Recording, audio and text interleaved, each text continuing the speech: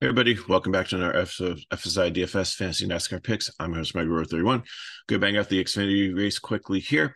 Just a quick programming note. Lots of things going on our channel. We have NFL. McKinley's been doing hockey Monday through Friday.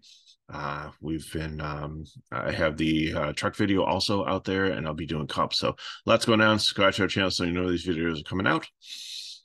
We have Homestead Miami. This is second to last race before the cutoff. They'll go to Martinsville next week, and then Phoenix is the final in 3 weeks from now.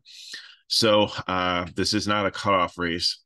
We have nobody locked in because Riley Herbst, congratulations, won his first race ever in Xfinity last week. So there's only two chances for people to lock in. So two people are going to be able to point their way in. Creed and Smith I have in red just because they're far enough out that I think mathematically, if there is chaos, they can make it in. It's not impossible, but it's improbable. Smith and Mayer have a lot of work to do, whereas Creed and Chandler Smith, I think, need to win it. Sammy Smith and Sam Mayer could maybe point their way in. And I think the top four right now is Custer, Allgaier, and Hill, with Nemechek having enough of a lead that I think that unless he has two absolutely horrible races, will be fine. He'll point his way in if he does not win a race. 200 races here, so you're looking at probably 2 to 3 dominators. High tire wear track, comparable to Darlington Auto Club, which they already ran, Homestead last year. So let's just look at the breakdown here. So Cole Custer, prime play, first in practice, first in 10 lap fall off, third overall in composite. Knows the track, really good at tire wear track. Gonna lock him in. John Hunter Nemechek's been having an amazing season. He was second in practice, second in fall off, first overall in composite average. I usually have him as GPP just because I've seen him have a lot of wrecks. He's been in better form recently. Can you play both of them with the other primes I have in here? Yes, not a horrible lineup. You're not like playing a bunch of fade plays at the bottom. I think you can make it work. I'm not saying I recommend it, especially because if you're playing two guys in cash that are starting that far and they don't both dominate and one of them gets in trouble, you're losing a lot of place differential points. So you're really playing something risky, and there's a lot of guys in the cash range that I think are going to be better plays. But I'm saying if you want to play these two cars that look like the best out here in practice and qualifying, and that's the build you want to go for. I don't hate it, but I don't necessarily love it either. Allgaier is definitely in the thick of things, but it didn't look as great in practice here. Fall off was a little bit like he's really good on tire wear tracks usually, but I have him as a GPP here. If you want to pair him with Custer or Nemechek up there, I get it. Maybe you want to just play like the 20 entry like Chrome Horn where it's like a $4 or $3 or like a $1 one, and just like rotate like pairs of these ones, because I think you throw Austin Hill in there also. Between these four drivers up top, I think you could have one or two of your dominators, and I think it's just just if their rank is like 3, 1, 5, and 2, so out of all the composite on like tire wear tracks and everything all considered, these are four of the best drivers, or five of the best drivers, four of the five best drivers in Xfinity. So I think they're definitely going to try to have exposure to all of them. I was a little weary what I saw in practice, and Allgaier just not having as much speed, and his fall off was good, but not great like it usually is. Maybe he'll figure things out, but you can't play everybody unless I said you're doing like a rotational thing. So like in my main cash, he's not going to make the cut. But Austin Hill, I think, would be in consideration also. Same with the GPP here. Seventh in practice, third in fall off, which is decent, but just looking at his overall numbers, it's just a little bit lower.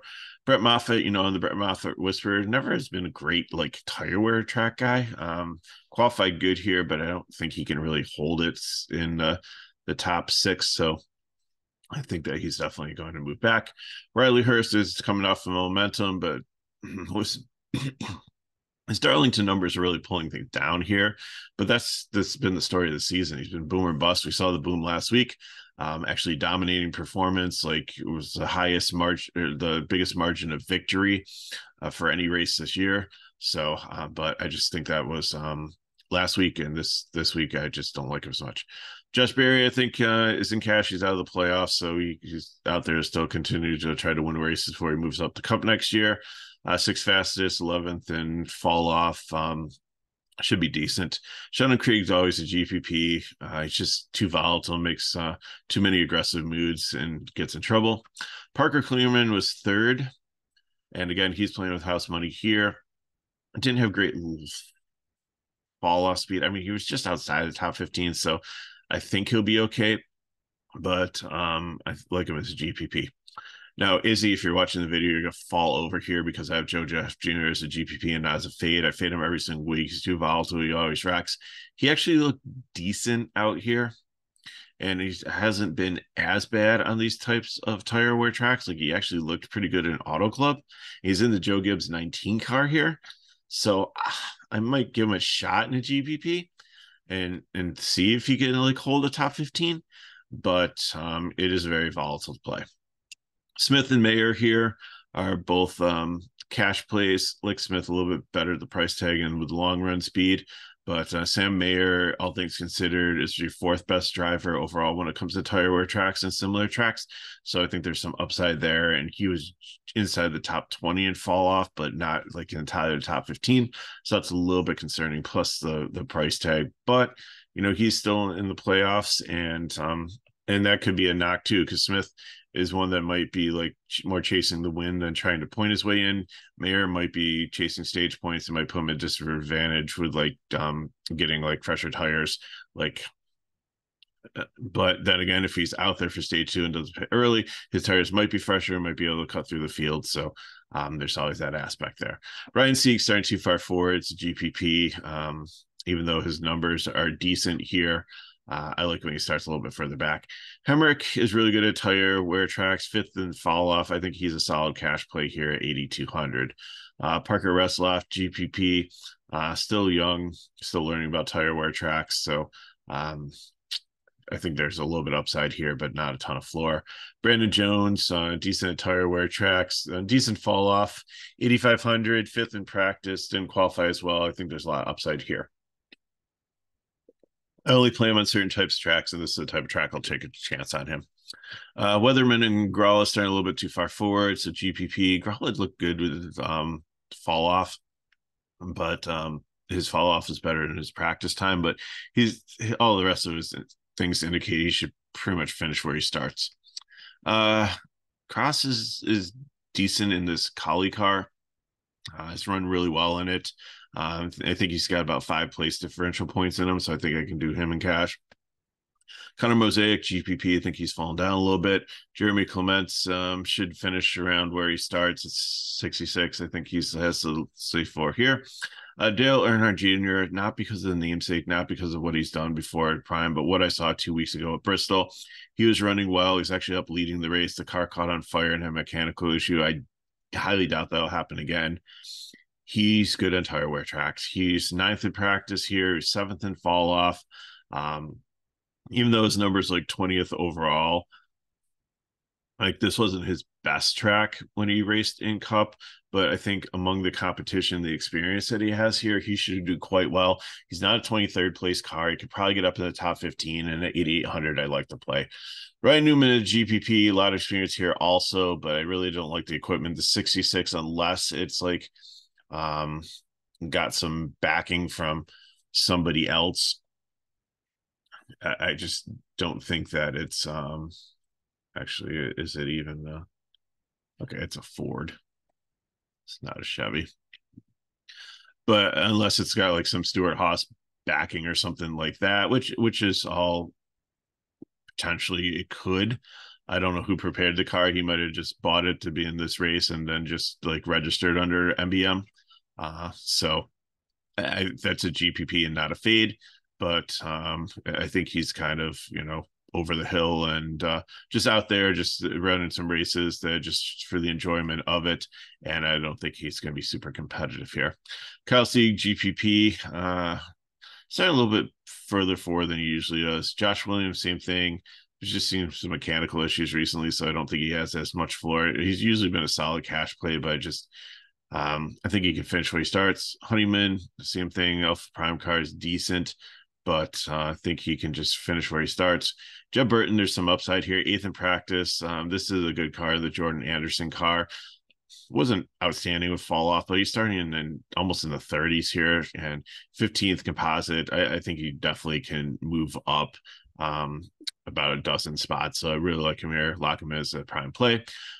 Brennan Poole has a lot of experience on tire wear tracks. Even though the car is not the greatest, I think that he can hold his own and is solid for cash play. Maglio, even though he's in the Ryan C car, I think he's going backwards. Alfredo, I like the driver here. 18th overall, but it was in better equipment over the years. So I think he's still a cash play, but you know, I think there's some upside there. Dawson Cram, not interested in. Jeffrey Earnhardt is decent on tire wear tracks. Also, should be able to move up 5 spots, so he's the cash. Blaine Perkins should hold around here, not be. He's probably the better ones of the worst cars, so GPP. Massey, Greenlight Racing, 44th overall in my out of 38 cars, so he was worse than the ones that didn't qualify, so can't go there. Emerald Grace Racing cars are horrible. One of them didn't even make the field, so Emerald, sorry, you're out. Ryan Ellis, I like this Alpha Prime, should be able to move up maybe 6 to 8 places, 5,400 like that as a great cash play for you. And CJ McLaughlin is just not a really good race car driver. I'm surprised he made it in over Natalie Decker. So probably just because of the car he's driving, it had enough points in it, but nothing that he did to get into this race. So I got for you. If you have any questions, put them in the chat below. Hit me up at MegaRover31 on Twitter. If you have any question about FSi DFS, you can go to the description of the video and you can get to our website, and all that information is there to see all the great packages that we have for you to help you with DFS. And just good luck in your contests. Check out the rest of the videos. If you haven't already subscribed to our channel, please do so you can see what's coming out. So I hope you have an amazing weekend. You know how to get a hold of me, and hope you do well in these contests. And I will see you for the Cup video later on this weekend and for next week for Martinsville.